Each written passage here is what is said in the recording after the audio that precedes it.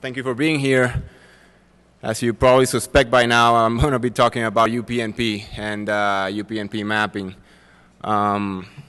This is a turbo talk, so obviously this is going to be a little fast. I'm going to try to go into as much details as I can, but any other questions or whatever, you can just go to the Q&A and I'll answer any questions.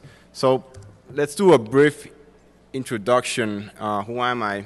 Not very important, but I'm a security researcher. I started working with security at the tender age of 14. I used to hang out on Undernet and work with ISPs back in the Dominican Republic, which is where I'm from, cable companies and all that. So that's that. What is UPnP? UPnP is Universal Plug and Play. Universal Plug and Play is technology made by the UPnP Forum, which is a code name for Microsoft. They made it back in 1999, and the name probably gave it away that it was something made by Microsoft. The point of UPnP is to make devices work seamlessly, be it connectivity devices or networking devices or media devices. There are also other devices that can be used, but mostly that's what UPnP is used for. So, as you probably suspect, making devices work seamlessly is not a very good idea, or it's a good idea, but it's not very plausible. We're going to talk about specifically IGDs, or the part of UPnP that works with networking devices. As you probably suspect, to make the network devices work seamlessly, you need NAT traversal. How many of you were, raise your hands if you were in the Dan Kaminsky talk? All right. So you probably get the idea, or the basic idea. Basically a device on the LAN uses UPnP to automatically add port mappings on the device, so that WAN devices can access the LAN, which is a great idea, but as you will see, it's not that great if you make it like UPnP does. So IGDs are basically found mostly on DSLs and some other devices. Cable modems, not that much, because cable modems usually are bridged. But if something is routing and doing PPP, it's probably doing IGD.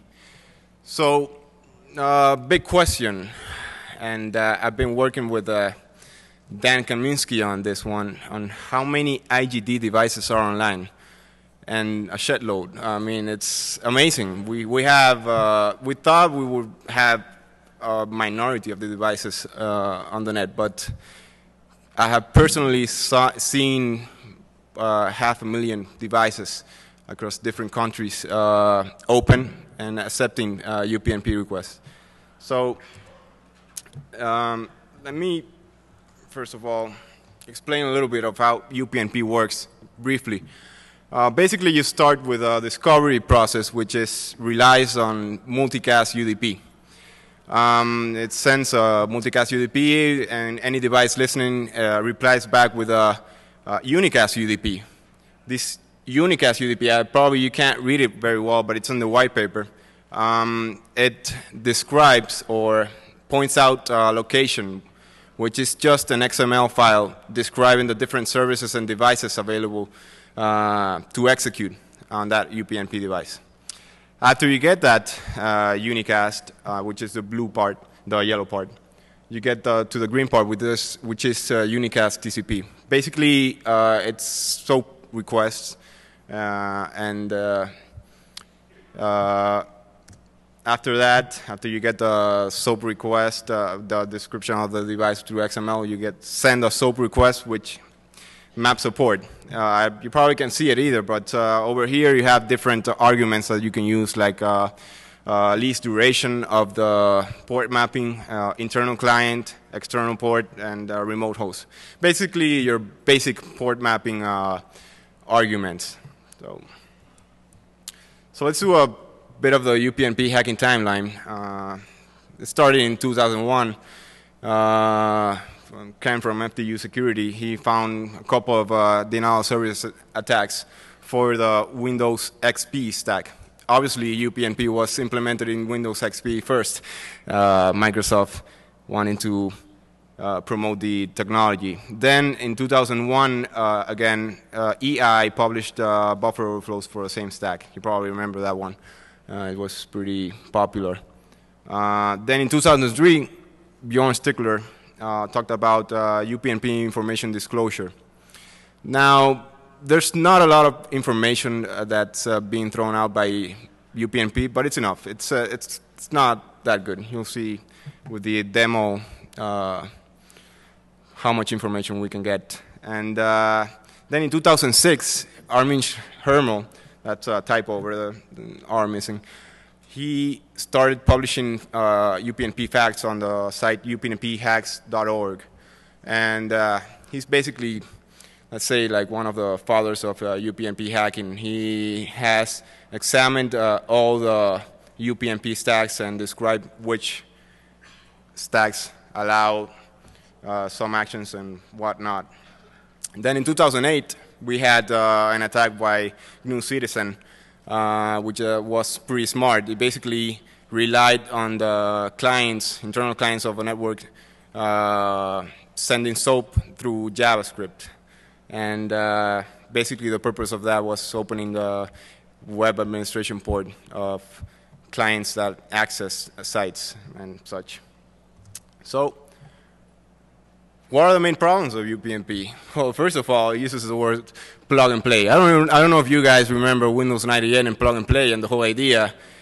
It didn't work. I mean, it's not rocket science, and every time I see plug and play anywhere, I just have to look it up because I don't want to go through the same nightmares that we went through in the early or late 90s. So the other thing with plug and play, it's a pretty nice idea. We would love to have things plug and play, but it doesn't work good with security. I mean, you can't have secure devices plug and play, being plug and play. I mean, you need to authenticate something, you need to ask questions and all that. Well, that's one of the main problems of UPnP too. UPnP has no authentication whatsoever, at all.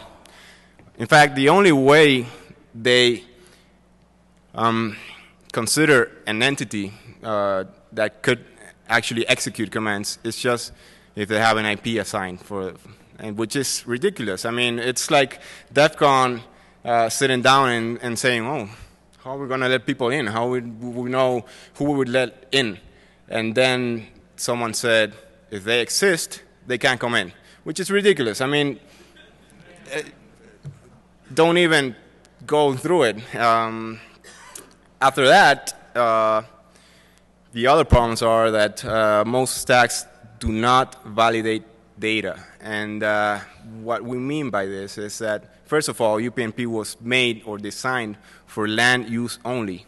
And that's not true, unfortunately. But not only that, port mappings were designed to work for internal hosts that wanted to traverse the net and add port mappings. So in this case,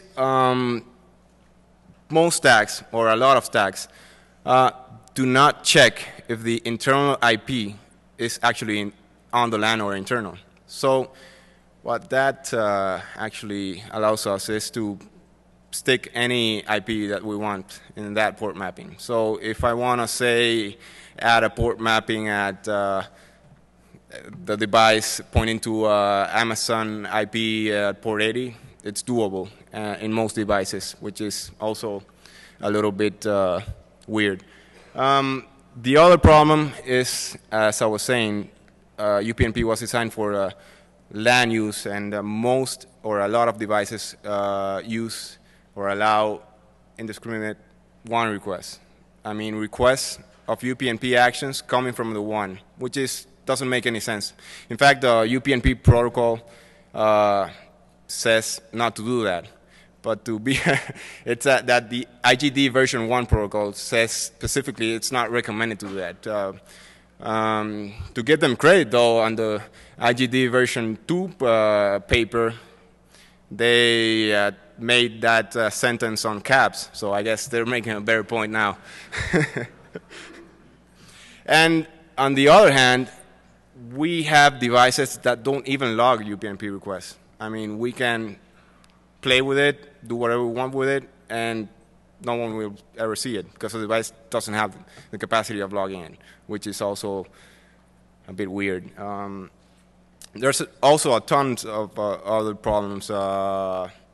We have command execution on some stacks, and as you saw, denial of service and buffer overflows. In fact, denial of service is so bad that when I was programming Umap, or the tool I'm going to showcase, I accidentally crashed my modem like 1,000 times, and I didn't even do anything. I'm just sending bad requests, and the device will go dead. So the devices affected so far, we don't know yet how many devices are affected, but obviously some vendors have taken into account what's been going on, and we have Linksys, Edimax, Sitecom, Broadcom, which is not listed here. But the most common stack on the net, which is vulnerable, is the SpeedTouch or Thomson or now Technicolor stack. We have devices roaming around the net on big amounts. So Umap, the tool, what is it? First of all, it's a SOX proxy server that forwards or pipes the request through UPnP devices. I'm going to explain it a little bit better and a little bit further down the road. It's also a TCP UDP scanner for hosts behind the IGD NAT. Basically, we can scan the services of the host inside the NAT from outside. And also a manual port mapper for UPnP devices. So how does it work? As I explained at the first part of the presentation, UPnP relies on multicast. So that is not a very good scenario for a one request or search. Obviously, we can't use multicast on the one. So basically what we do is we skip that part completely, and we just go on to fetching the XML description files, so the locations. It's pretty simple. It's like fetching HTTP files, not that big of a deal. And then it also uses the control part of the UPnP protocol, which is actually what executes the actions or the commands that UPnP allows on devices. So here's a flow diagram of more or less how Umap works. It basically takes a list of IPs and starts scanning for open control points or UPnP devices. Once it receives a SOX request, if it has a positive UPnP device, it attempts to add a port mapping. Then it opens the connection and pipes the connection through to the SOX request, or the client that's making the SOX request. And after that, it attempts to delete the port mapping. And this is very needed on UPnP because UPnP does not allow an infinite amount of port mappings. Actually, some devices allow as little as 10 port mappings at a time. So if we actually did a port mapping for every connection, we wouldn't have a very accurate or a very good connection. So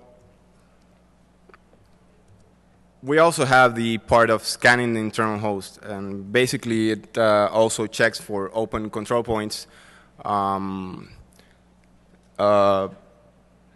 it tries to guess the IP or the internal LAN block that's being used.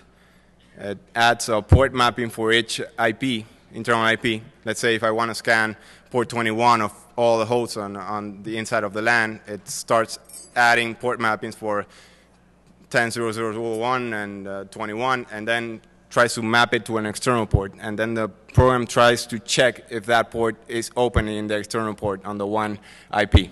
If it's open, obviously you can establish a connection for the internal host and the internal services. And also, it does the deletion of the port mapping.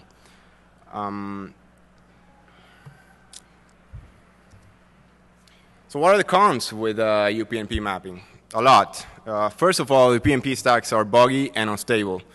It was kind of hard, or not that hard, programming Umap. It's the one being distributed on the CDs it's very buggy, so I would suggest just downloading the new version when I release it tonight on the site. But basically, UPnP stacks, even though they're supposed to be in a standard, they don't behave on the standard, and they have minor differences. The other thing is that obviously we have limited bandwidth because we're relying on the upload bandwidth of the devices.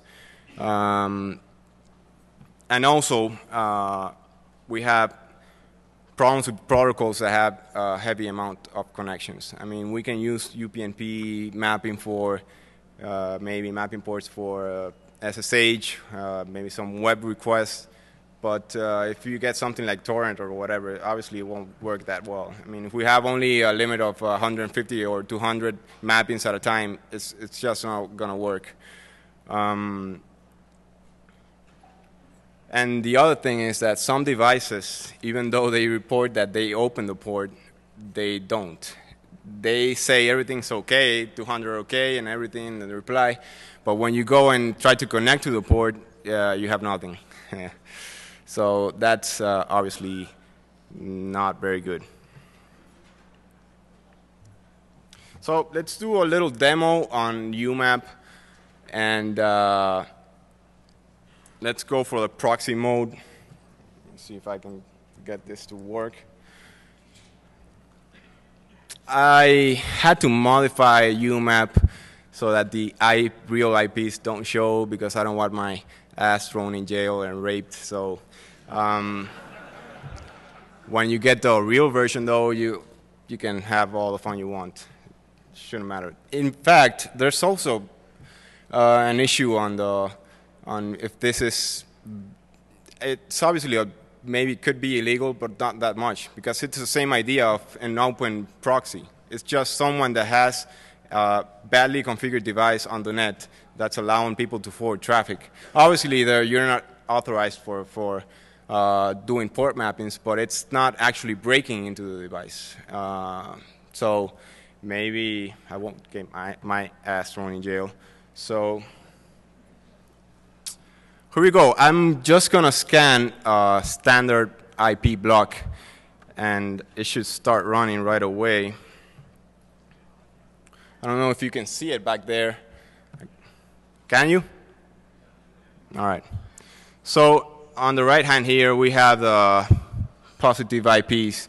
And as you can see here, we have a lot of details that come out from the device. First of all, we can get the serial number from the device, the model number, who makes it, and the MAC address of the device. This obviously would help also for those devices that come with WEP keys tied to the serial number and all that, so that's not good either. So not only that, we also have a group of commands that we can execute on any device. And let me remind you that we are scanning a random block somewhere, and it's not, I mean, we're not doing any tricks.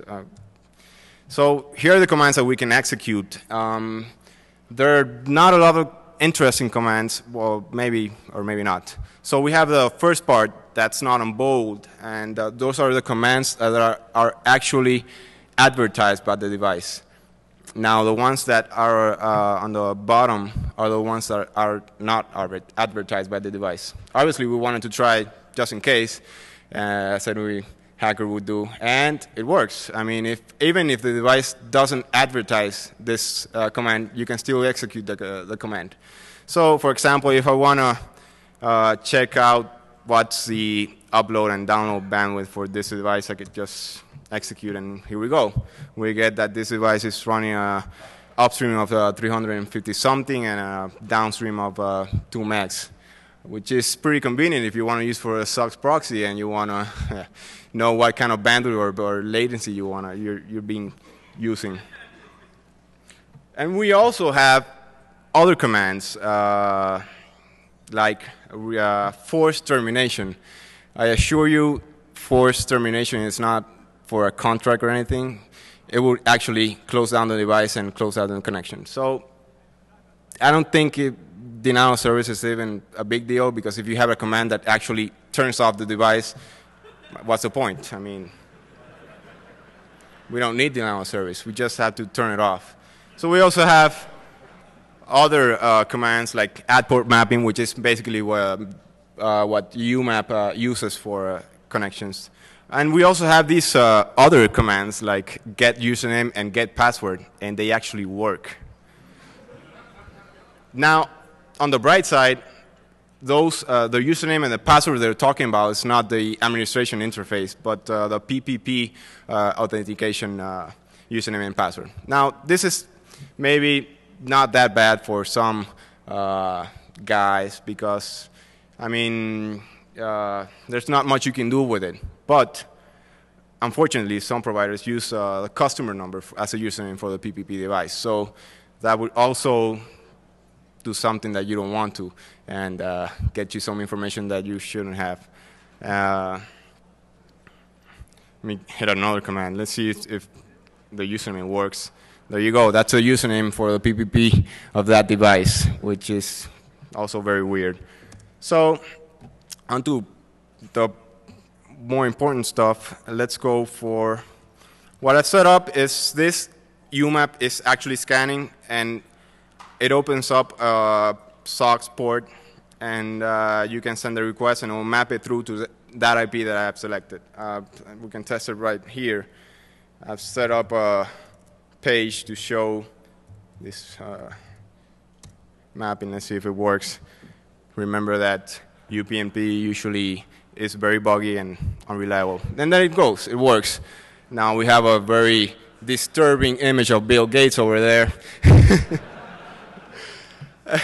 But as you can see, we have the IP over there. You can test that URL out if you want to, and you can see that it'll point out the IP you're working at. If you can see in Umap, this is the IP we have selected. Now, if I want to just use another device, like the one below, 244.6, then it should work too. Let's see. There we go. In fact, we can go on Google. I'll show you. You should go to the Google for the Dominican Republic, as this is a device for the Dominican Republic. Now, as you probably suspect, this is pretty bad. I mean, we have devices like this going on in the Dominican Republic, Colombia, Thailand, a lot of countries, and a lot of devices are going on like that. We also have another functionality of the Umap, which is scanning for internal hosts. Now, I don't want to do live scanning of the host, because most hosts nowadays are using other gateway devices like Linksys wireless routers and all that, which block all the WAN requests.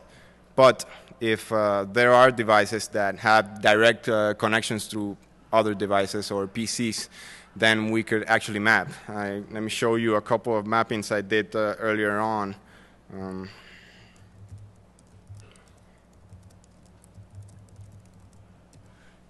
Now, don't laugh at my lead smudging skills from GIMP.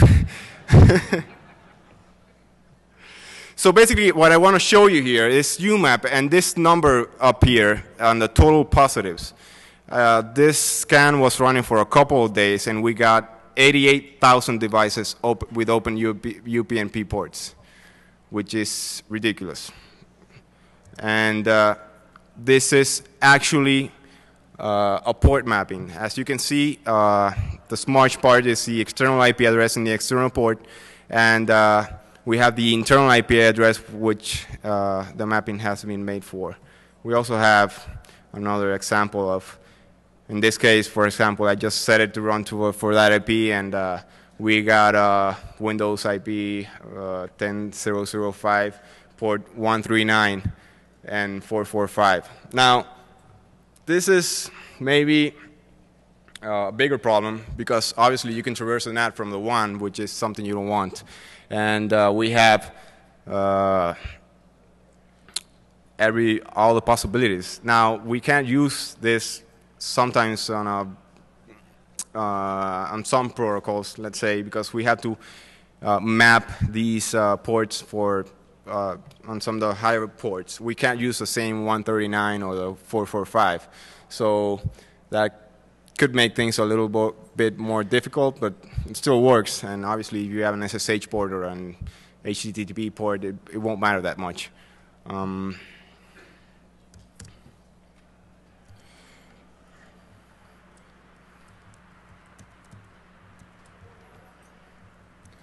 Let's keep on working here.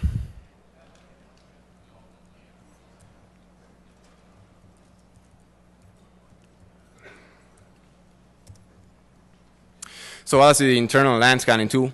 And how do we fix this? I don't know.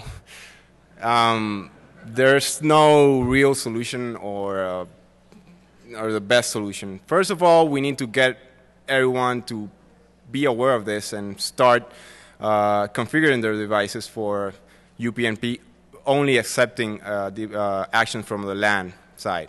Now, unfortunately, some devices, even if after you configure them to accept the actions from the LAN side, they just don't work. I mean, you can configure them and they will keep on working on the one side, which is pretty bad too.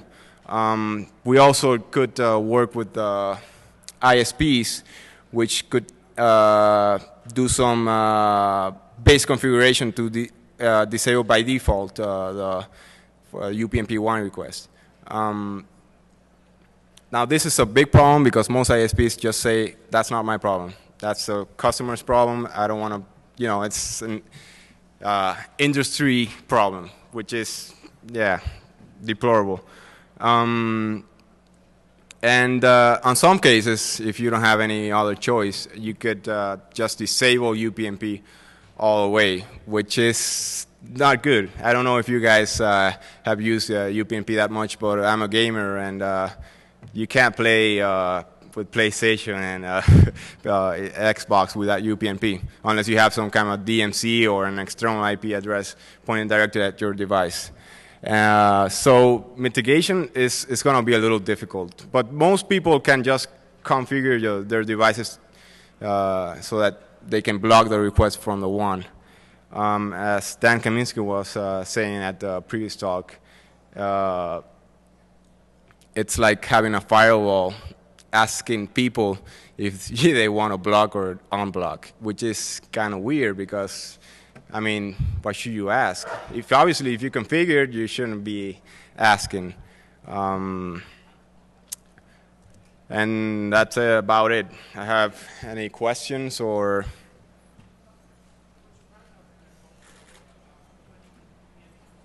I'm sorry? Thank you.